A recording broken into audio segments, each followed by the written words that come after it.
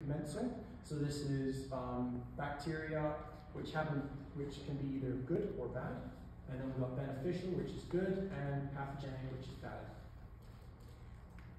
So here's some fun facts. So right now, in this room, one person has 37 million strains of bacteria.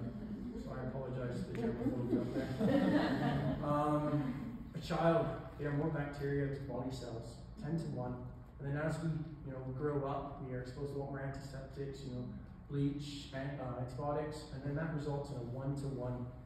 There are 267 different fungal species in the gut, and there are 10 times more viruses than there are bacteria.